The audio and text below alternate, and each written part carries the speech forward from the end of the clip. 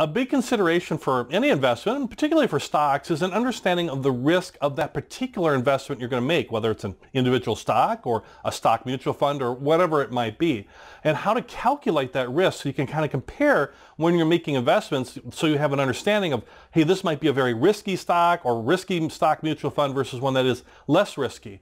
And when we talk about risk, we're really talking about volatility. How much does it go up and down? What is its ranges as far as the returns on this type of investment? Because that's important as far as understanding what might be to your own level of risk and how much you can kind of stomach as far as something going down 30%. Can you handle that? Or having these wide swings, or do you want something that might be a little safer investment and less wide swings? So you're looking at that variance, that volatility. Now there's two big measures around that. There's a lot of measures, but the two big ones that are out there, which are standard deviation and beta. And standard deviation, you see a lot around mutual funds. A lot of stock mutual funds talk about standard deviation.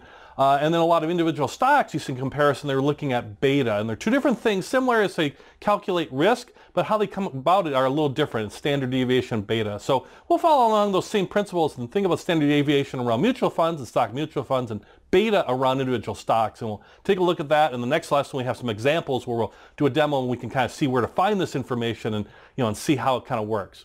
So let's get started with standard deviation, and let's think about that in terms of, let's say, mutual funds, but it could be anything. But really, let's think about mutual funds. And the idea is that you're trying to get an idea of the variance or measure how the fund compares to its own average. It's not comparing to an index or anything. A beta actually does that, but comparing it to its own measurements, its own range of highs and lows, all right? And you're really trying to look for that variance, that deviation from the standard or the mean, the average, right? You're looking for that variance. So, for example, if you have a 12% annual return, or average annual return, that is, a 12% average annual return, over a period of time, like let's say 3 years, or 5 years, whatever, you're looking over a period of time.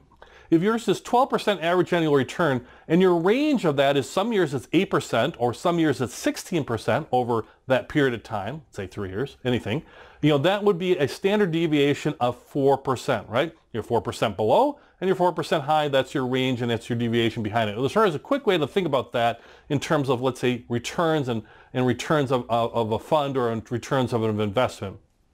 So basically, the greater the swings, the higher the standard deviation. So if I have something that trades in a more narrow type of gap of, let's say it's a 12% return with a high of 13% and a low of 11%, well, that would be pretty good investment by itself, but let's say that's only a 1% standard deviation. That's pretty safe, actually, and less risky versus something that has a high standard deviation, a high level of volatility.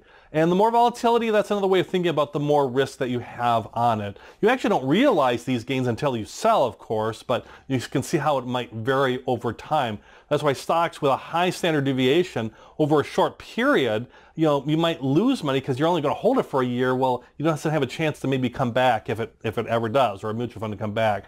You still might want to make that change just from better investments, but that's why stocks and stock mutual funds are a longer term investment, because they have higher standard deviations than, let's say, like a bond or cash.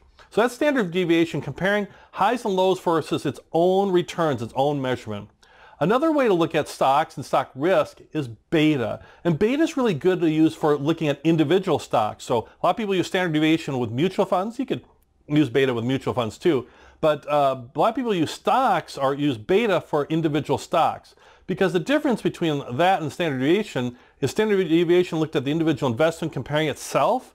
Beta looks at the overall market and compares that individual investment towards the overall market or an index, or comparison within the index, for example. So if it's an S&P 500 index that's being compared to, and you have one S&P 500 stock, let's say it's Apple or whatever, you can get a beta measure to see what is the volatility as compared to the index. So if you have a real volatile index, like a stock index or a technology stock index, the whole thing is going to be more volatile than maybe something like utility companies, which are just by nature less volatile. But you can compare to a larger market using beta. And there's a measurement or a number behind that. You don't have to worry about calculating the number. In the next lesson, when we do the demos, I'll show you where to find the number fast and easy.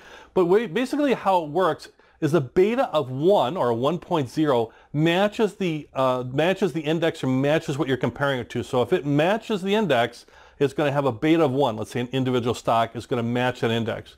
If it has a beta of greater than 1, versus, let's say, the index, then the higher the number, the bigger, the greater than the number of 1, well, then that's the more risk or the more volatility in comparison to the index. So if it's greater than 1, it's going to go up and it's going to go down more than the index as terms of risk and return and reward over terms of volatility.